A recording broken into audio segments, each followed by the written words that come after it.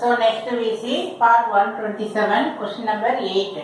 இப்போ நான் இதெல்லாம் எதுக்கு எழுதியிருக்கிறேன் அப்படின்னா even I to go through the sums எப்படி அப்படின்னா question number 1, 2, 3, 4, 5 இதில் எல்லாத்தையுமே வந்து இந்த ஏன்னா நானே எனக்கே கொஞ்சம் கன்ஃபியூஷன் இருக்கு. ஒரு ஃபார்முலா யூஸ் பண்ணுறோம். இப்போ இந்த 8 சம்க்கு வேறு ஃபார்முலா இருக்குது. அப்போ எப்படி டிஃப்ரென்ஷியேட் பண்ணுறது sir, how to differ this? நமக்கு எக்ஸாம்பிள் வந்து அந்த கொஸ்டின் என்ன வேர்டு வந்தால் என்ன ஃபார்முலா நம்ம யூஸ் பண்ணணும் அப்படிங்கிறதுக்காக நான் கோ த்ரூ பண்ணதில்ல. கொஸ்டின் நம்பர் 1, 2, 3, 4, 5ல இந்த வேர்டெல்லாம் வருது. ஆர்டினரி ஆன்யூட்டி, ஆன்யூட்டினா தவணை, நம்ம கட்டக்கூடிய தவணை. ஆர்டினரி அப்படிங்கிறப்போ இதுக்கு இம்மீடியேட்டுங்கிற ஒரு வார்த்தை கூட யூஸ் பண்ணலாம். இது புக்கில் கொடுத்துருக்கு. So question number 1ல ordinary annuity இந்த word by looking into the word ordinary அப்படிங்கிறப்போ நம்ம என்ன பண்ணணும், payment at the end of இந்த வேர்டுக்கு பதிலாக இதுக்கு ஈக்குவலண்டாக payment at the end of அப்படின்னு வரும். நம்ம ஹவுசிங் லோன் கட்டுறோம், கார் லோன் கட்டுறோம், இது எல்லாமே வந்து ஆர்டினரி ஆன்யூட்டியில் நமக்கு வரக்கூடியது. ஏன்னா we are paying the payment at the end of the period. Then question number 3 அதுலேயும் ஆர்டினரின்னு வருது. கொஸ்டின் நம்பர் 4 அதில் ஆர்டினரிக்கு பதிலாக எண்ட் ஆஃப்னு வருது. கொஸ்டின் நம்பர் 5ல எண்ட் ஆஃப்னு வருது. ஸோ இந்த வேர்டு பார்த்த உடனே நீ வந்து அமௌண்ட்டுக்கு ஃபார்முலா என்ன யூஸ் பண்ணணும், a by i then 1 இந்த இடத்துல -1 போட்டு சொன்னேன். இந்த ஃபார்முலா தான் நம்ம யூஸ் பண்ணுறோம். ஸோ ரொம்ப ஒரு ஈஸியான மைண்டில் வந்து ஞாபகத்தில் வச்சுக்கலாம். இது உங்களுக்கு கிளாஸ்லேயே இதுதான் சொல்லியிருப்பாங்க. ஸோ என்ன வேர்டு பார்க்கணும், ordinary R payment at end, ordinary R இமீடியட்னு சொல்லலாம், payment at end, payment at end. இந்த வேர்டெல்லாம் பார்த்தோன்னா இந்த ஃபார்முலா யூஸ் பண்ணுறோம். கொஸ்டின் நம்பர் 1 to 5 வரைக்கும் இதே ஃபார்முலா தான் யூஸ் பண்ணுறோம்.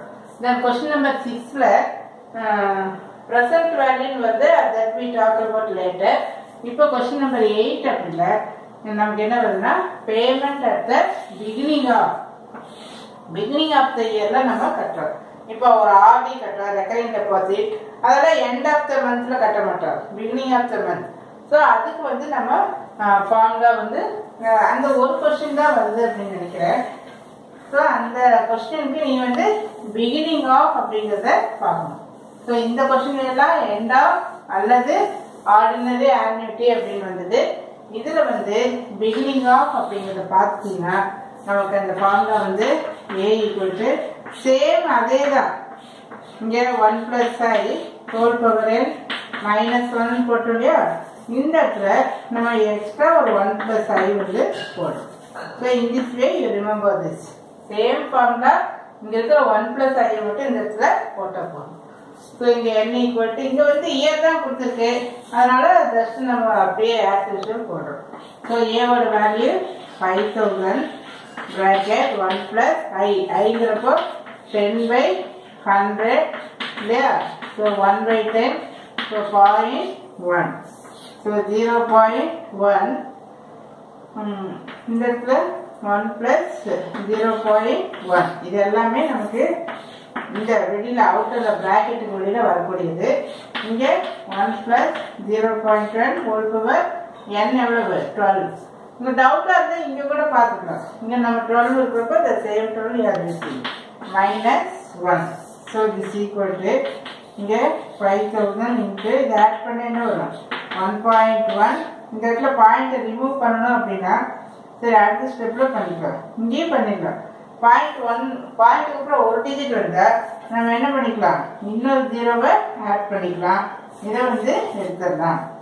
தென் இங்கே 1.1 ஹோல் பவர் 12 -1 இதை ஆட் பண்ணால் 55. எத்தனை 0 1 2 3 4. ஸோ 1 2 3 4 ஒரு டிஜிட் தள்ளி பாயிண்ட் இருப்பேன். அப்போ இந்த 0 என்ன ஆயிரும், கட் ஆயிரும். ஒரு டிஜிட் தள்ளி பாயிண்ட் வச்ச பிற்பாடு இந்த 0 வந்து கட் ஆயிடும். இதோட value what is given 3.1384 -1. So this equal to இங்கே 55,123 இன்ட்டு இதை செப்பரேட் பண்ணிங்கன்னா 2.1384 இல்லையா. So this is 2.1384. So answer 11 7612.